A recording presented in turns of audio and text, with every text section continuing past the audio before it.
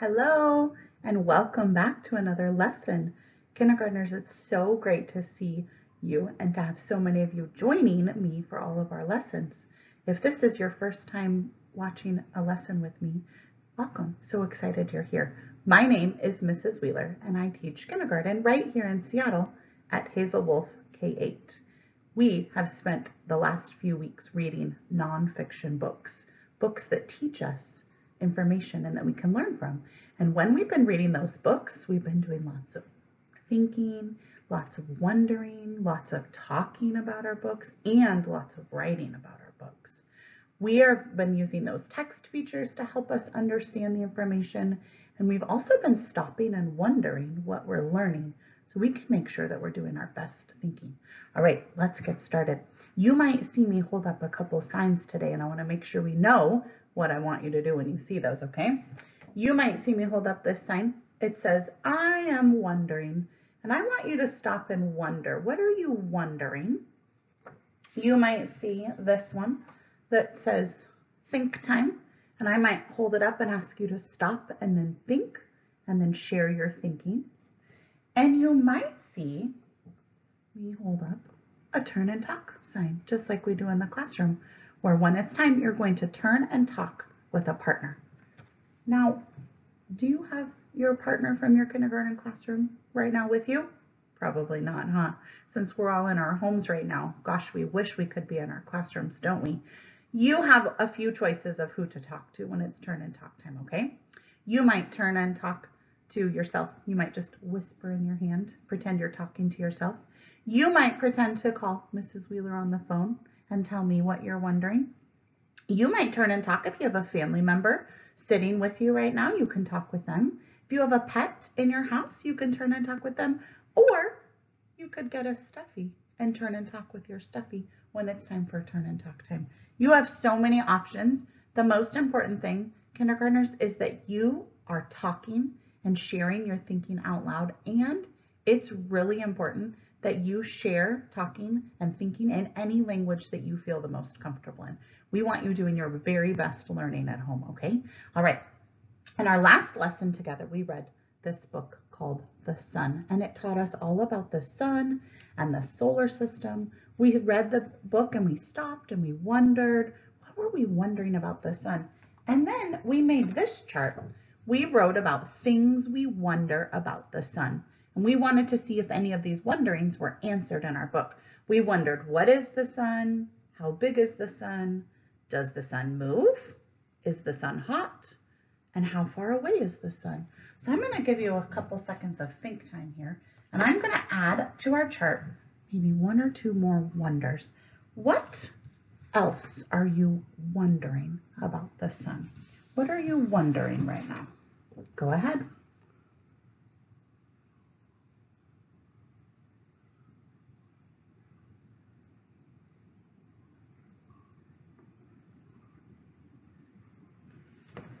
Oh, this was something a lot of us were talking about in our last lesson too. Lots of kindergartners were wondering. We learned that the sun is really hot in our book, but we wanted to know, how hot is the sun? I'm going to add that to our chart right here. How hot is the sun? That's a great wondering. All right, we're going to leave our wondering chart right up here, and we are going to jump back into this book, The Sun, and we're going to look at a few of the diagrams, those pictures or photographs that help us learn and understand more information. All right, readers, let's get started. Readers, in this part of the book, it teaches us about the solar system.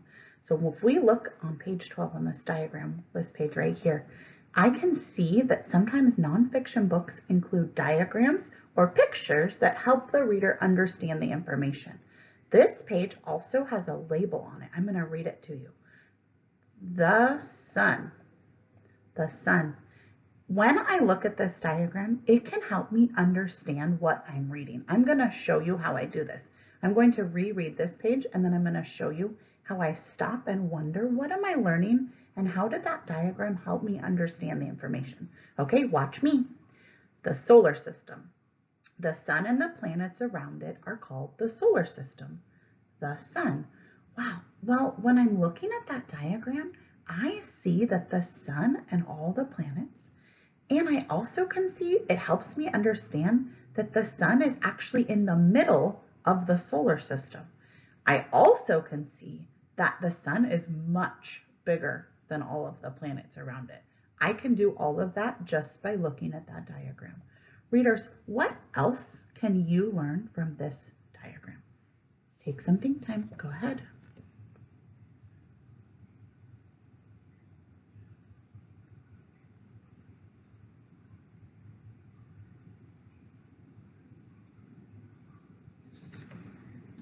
I heard a few kindergartners share that when you look at that diagram, you can learn that two things, that the planets are all different sizes. You can tell that by looking at that diagram. And also you could tell and learn that the sun is right in the middle of the solar system. All right, let's keep reading. We're going to look at another diagram and see how it helps us understand the information. All right, readers, I want you to look carefully at this page right here. And I want you to look really carefully at the diagram or the picture on the page. And I want you to think, how does the diagram help you understand the book, okay? The sun gives the planets heat. How does the diagram or picture help you understand what I just read? Turn and talk with your partner.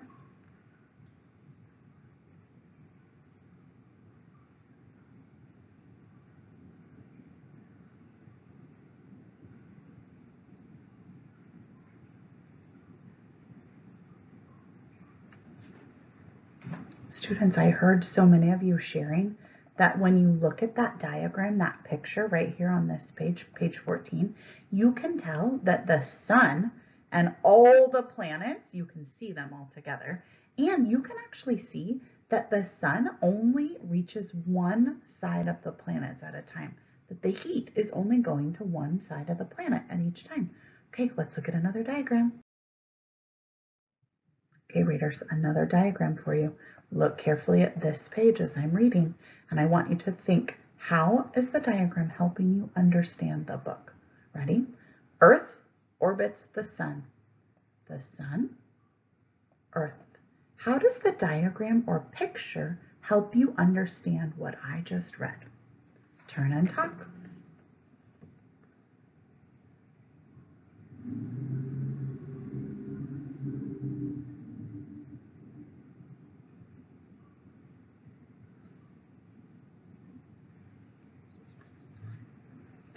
Yeah, readers, I heard so many of you sharing that by looking at this diagram, you can see that the Earth moves around the sun. And you can actually see that the sun is much bigger than the Earth. We were able to learn that information just by looking at this diagram. Okay, let's keep going. Okay, we have one more diagram to look at, the one right here. All right, when I read it, I want you to look at the diagram carefully and think, how does it help you understand the book? Ready? Light from the sun makes the moon shine. The moon, the sun. How does this diagram or picture help you understand what I just read? Turn and talk.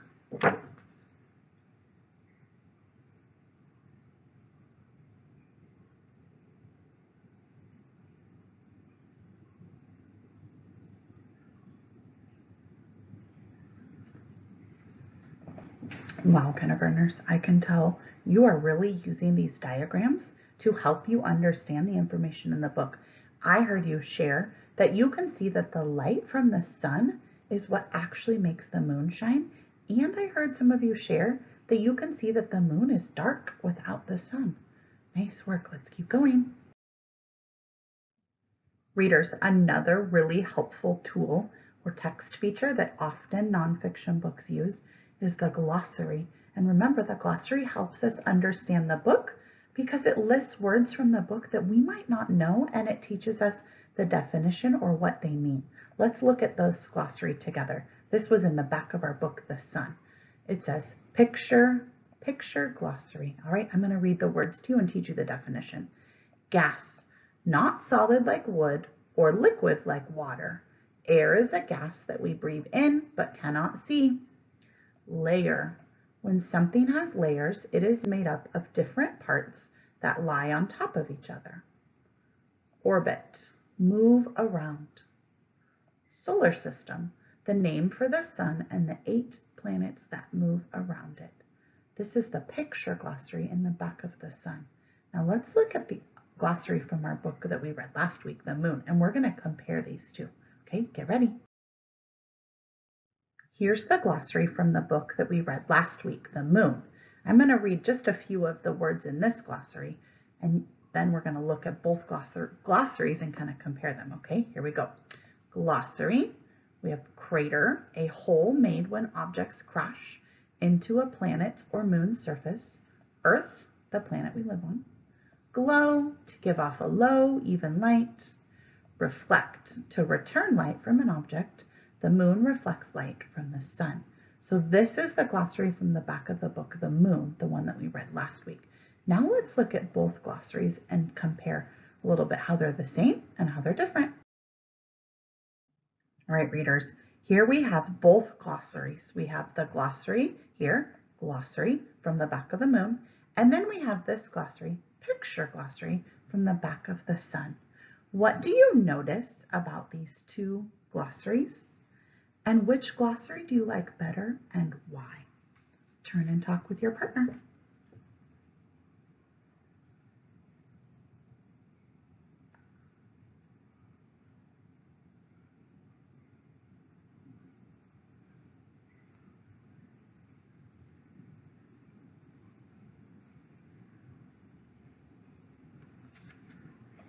Kindergartners, I heard so many of you sharing that the first thing you noticed about these glossaries was that the glossary over here, the one about the moon, just has words. And then you notice that the picture glossary, the sun, the book from the sun glossary, it has pictures in it. And I heard you share that you like the picture glossary, the one from the sun, better because it has pictures that goes along with each of those words. A glossary can help us learn these words. And the reason this one says picture glossary is because it has a picture that goes along with each word. Like here's the word orbit, and there's a picture of orbit right there next to it. Here's a picture of gas, and there's the word right there. Wow, this is a really helpful tool that some nonfiction books include. All right, readers, great thinking during making meaning.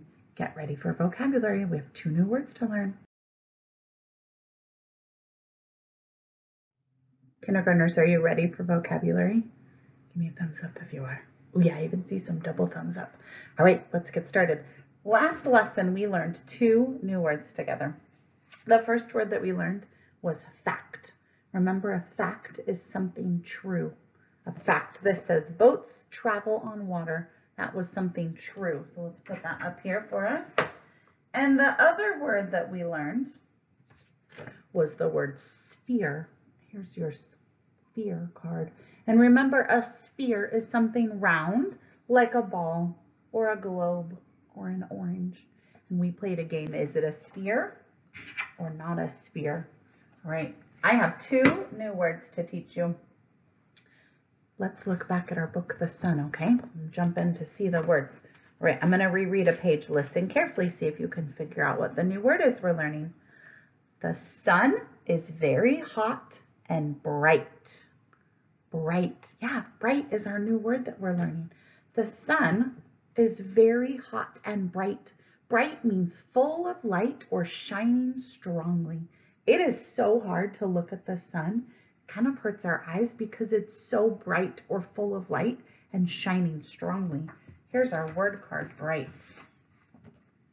If you look at this picture, you can see the little girl is walking into a room. She was in a dark room and now she's walking into a room with a lamp, and it is so bright. She's kind of having to shade her eyes. It's hurting her eyes. It's so bright. It's full of light and shining strongly. Say the word with me. Bright. One more time. Bright. When something is bright, it means full of light or shining strongly. All right, let's play a little game, okay? I'm going to give you a couple things, and I want you to think. First, let's think outdoors. Sometimes when I'm outside or outdoors, there are things that are bright, like the stars are very bright at night.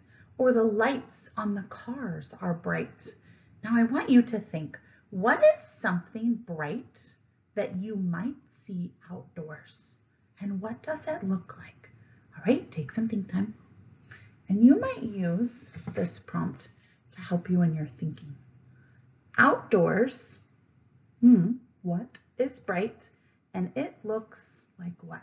So you can turn and talk to someone, or you can just tell Mrs. Wheeler, what is something outdoors that is bright? And what does it look like? Go ahead.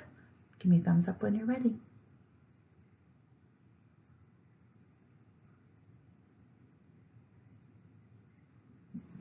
Kindergartners, I heard a few of you sharing. I heard you share that outdoors street lamps are bright and it looks like the light is shining on the sidewalk.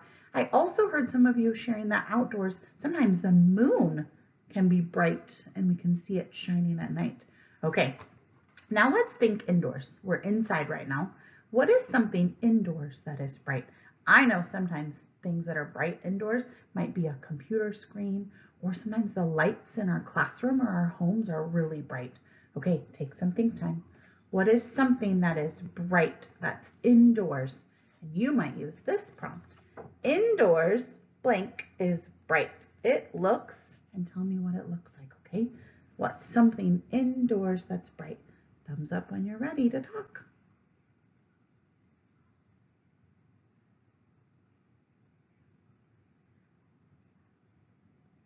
I see lots of thumbs up, kindergartners. I heard you sharing with your partner that indoors, sometimes the lamp in your living room might be really bright. Sometimes we have candles in our house, and sometimes the candle could be really bright inside. Wow, when things are outdoors, they can be bright. And when things are indoors, they can also be bright. Wow, pretty interesting, huh? All right, let's learn another word from our book, The Sun, okay? I'm going to reread a few pages here to you. Okay, ready? Living things on earth need the sun. The sun gives living things light. The sun gives living things heat. I'm going to read one more page. Listen carefully. Living things on earth need the sun. Our word we're learning is need. When you need something, you must have it because it's important. Living things on earth need the sun. You must have it. So if I look here, here's our word, need. Say it with me. Need. One more time. Need.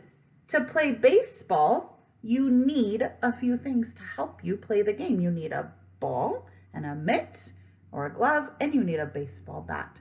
This boy is getting ready to play baseball, and he needs these tools to help him play baseball. They're important. They help him play.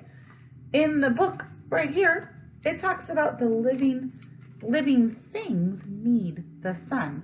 Like flowers need the sun. They need the light to grow. Animals need the sun. It's important. They must have it for the heat.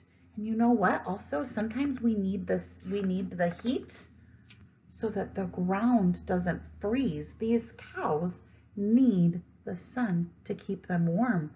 And these plants need the sun to grow. All right, let's think now. Let's picture that we're in our classroom together. Ready? Close your eyes. Visualize, picture in your mind. Okay, oh, we're in the classroom together. I see us all together.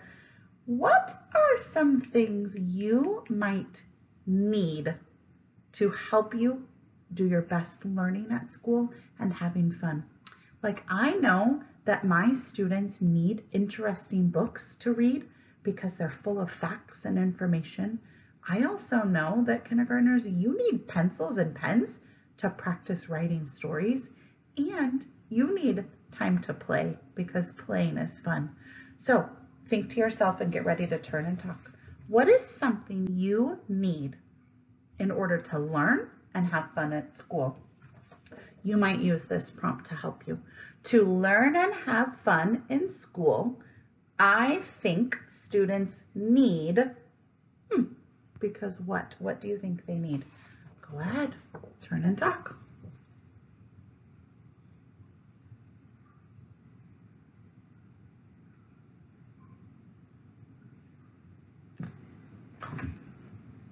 so many of you using this prompt. I heard kindergartners sharing that to learn and have fun in school, I think students need pencils and crayons and markers to color and draw pictures. And I also heard some of you share that we need desks and chairs and pillows. We need places to sit so we can do our best learning. Those are things we need. We must have them because they're important to help our learning. Okay, now let's imagine it's coming up to the end of the school year. Let's imagine we were having a party, okay? What might we need to have our party? What are some things that we must have because they're important? What do you think? We're gonna have a party to celebrate the end of the year. You might use this to help you in your thinking. I think we need blank for our party because, and I want you to tell me why, okay? Use this to help you.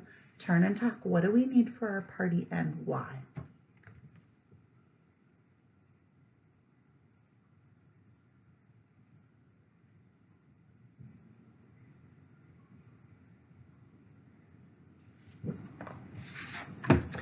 Kindergartners, you are having a lot of the same thinking today. You shared, I heard you share, I think we need games for our party because games are fun and a great way to celebrate.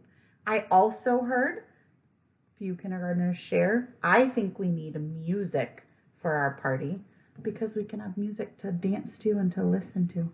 Music makes a party fun, huh? All right, let's really quickly review the words that we just learned. We learned the word bright. Say it with me. Bright. When something is bright, it's full of light and shining strongly. Whisper it with me. Bright. All right, and the other word that we learned is the word need. Say it with me. Need. When you need something, you must have it because it's important. Whisper it. Need. Yeah. All right. Those were the two new words that we learned during vocabulary.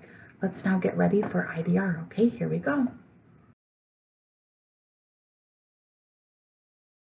Kindergartners, it's time for IDR. During IDR, the last few weeks, we've been reading nonfiction books or texts that can teach us information. Today, we're going to practice using the text features in many nonfiction books. And we're also going to practice wondering what are we learning about in that book and wondering what did we just learn about in the part of the book that we just read. So I've been reading a few nonfiction books. I read one about kites before, and today I'm reading one all about shadows and shade. And so I'm going to model for you. I'm going to show you how readers stop and think. And I kind of am asking myself this question. In this part of the book, I wondered, I'm going to show you what I wondered, okay? Ready? In this book, so I was reading, first it was teaching me what shadows are and shade. So it was saying, what's a shadow? A shadow is a dark shape, and there must be light to make a shadow. When something blocks the light, it makes a shadow. So I'm learning, oh yeah, that's how shadows are made. And then, kindergartners, when I was reading this part, I stopped and wondered. Plants. Some plants use shadows too. Some plants can only grow in the shade. And I stopped and I wondered, how can a plant grow without any sun? That means it can only grow in the shade. So I stopped when I was reading that and I wondered, how can that happen? And I want to find out more information. All right, it's now your turn. Are you ready? You have 3 jobs to do. This is a lot of jobs. Get ready. Job number 1 is to read a nonfiction book or a couple nonfiction books. And I'll show you here in just a second where to find nonfiction books. Number 2 is to talk about what you're reading and what you're learning. It is super important that we share our work and our thinking with someone because it helps us understand it and it helps our brains remember what we're learning. And then number 3 is to write and draw about your learning and your wondering, just like I did. So you might use your literacy packet you can get from the lunch sites, you can get it from the computer, or you can just use a blank piece of paper or even a piece of notebook paper to do your writing. And you will turn to the Wednesday page and you can see that I wrote and drew about what I was wondering. So right here I wrote, I wonder how plants can grow in the shade. And then I also wondered, do more plants grow in the sun or the shade? And I drew my picture, and I even added labels to my picture. So your job is to do the same thing, either on your literacy packet page or just on a piece of paper. I want you to read a book, and then I want you to write, what are you wondering? What did you learn from that book? And then draw a picture that matches. And then I want you to share this work with someone in your family. I want you to teach them about what you've been doing and what you've been wondering and learning. All right, if you need some nonfiction books, here's where you can go to find some. You can visit the SPS website, student portal, and then click on academic tools. You'll find PebbleGo, Tumble Books, many other tools and resources with books. Or you could go to Scholastic Learn at Home, and you'll find lots of nonfiction books there as well. All right, kindergartners, that's the end of our lesson for today. Thank you for joining me. Keep doing your best learning and growing at home, and we'll see you again soon. We are missing you all so much. Bye, kindergartners.